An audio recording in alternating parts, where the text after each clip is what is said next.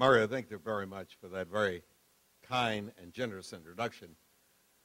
As I listened to it, I could tell that Bob Agnew had something to do with the description of the facts, because he has been doing that now for the last 2 or 3 years in that radio show that he hired me to do for an 8 or 9 month period in San Francisco, and I am just delighted to be welcomed to Oakland.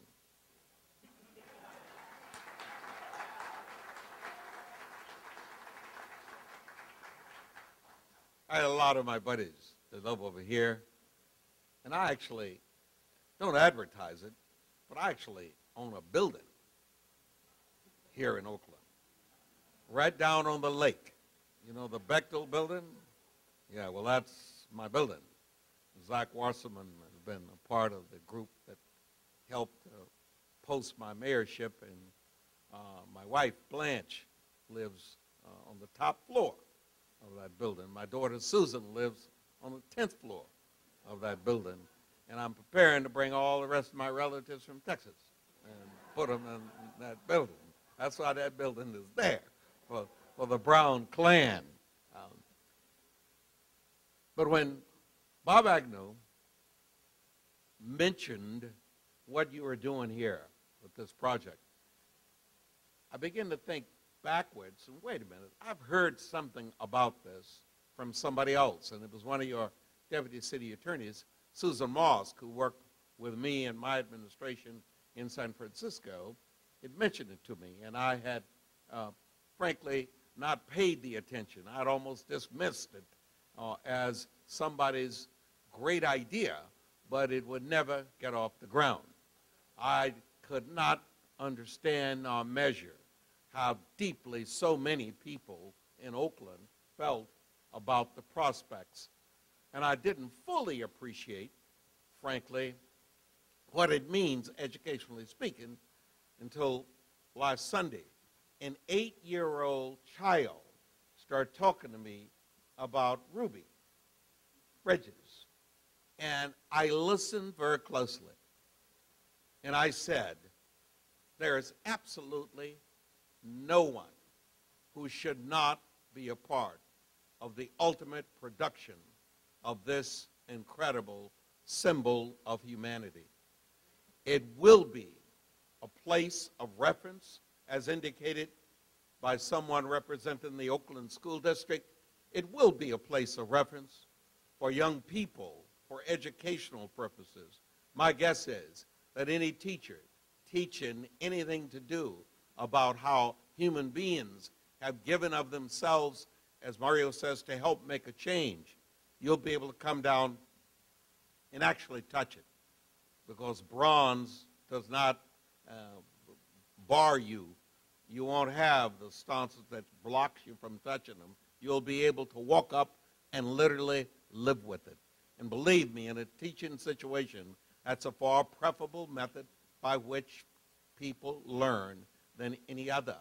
I'd also think that there is going to be every person who does tours of the Bay Area, when they talk about the Golden Gate Bridge, when they talk about the Transamerica Tower, when they talk about Court Tower, they're going to be talking about this project. They're going to be talking about these symbols.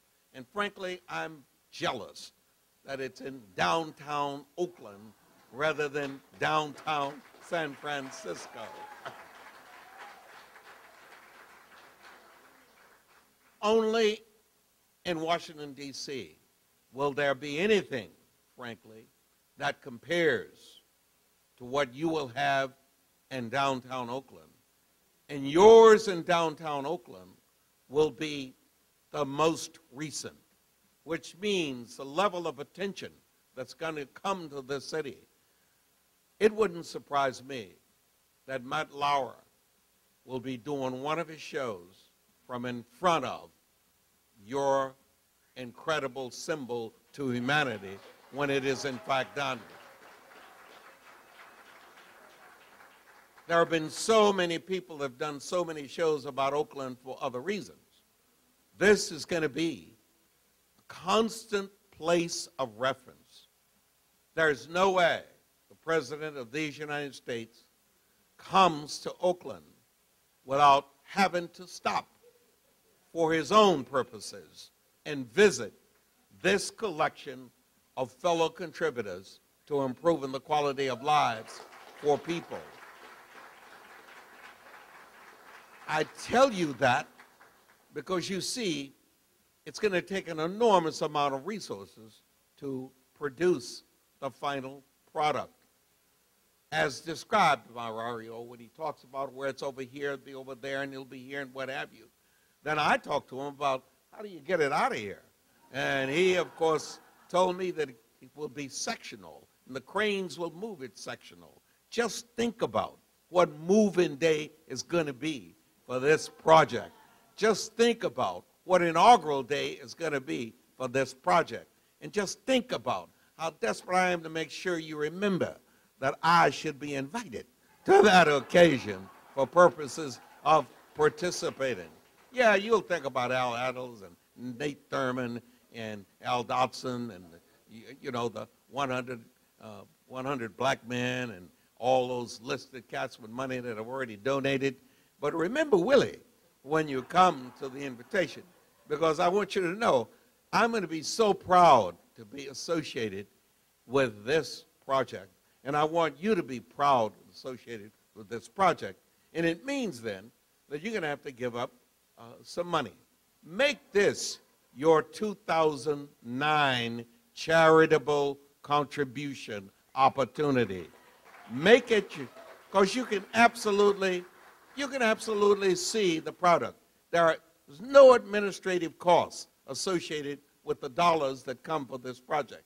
The dollars go for the business of, in fact, doing the project, not administrating and keeping records and all that nonsense. The actual dollars go for the end product, which you can literally see on a daily basis. When I introduced at an event at the convention center recently, there were some replicas of what was there and what's here. And I looked at them, and of course, they were not the size they're going to be. They were not anything near what they're going to be. But he apparently has to make a rendering first and then figure out how to do it before he gets it to the point where it becomes this size. And I'm telling you, when I walked in here tonight and saw it this size from what I saw at the convention center, I know that there is more than this man involved.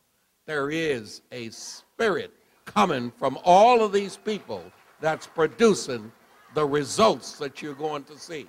And we need to collectively put the resources behind him. He does not need to be worrying at all about whether or not the resources are going to be there on a daily basis, on a weekly basis, or on a monthly basis.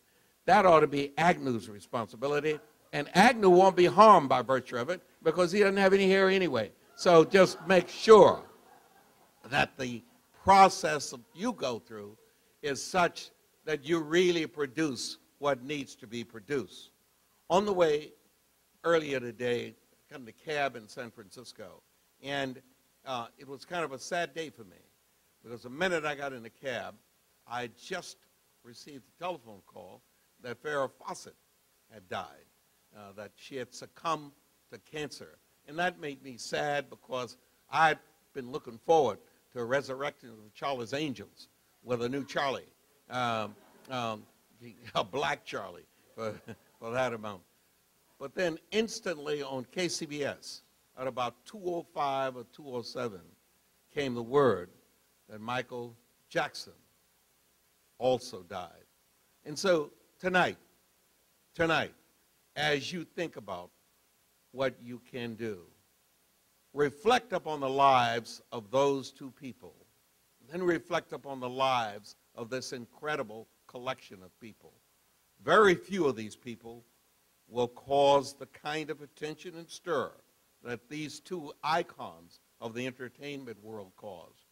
But in a way, each of these individuals made a contribution to mankind far in excess of either one of the two people that brought me such sadness. And so, let us, in a moment of silence for Farrah Fawcett and Michael Jackson, and then let's think honestly and seriously about how deep into our own resources we intend to go to make Remember Them work.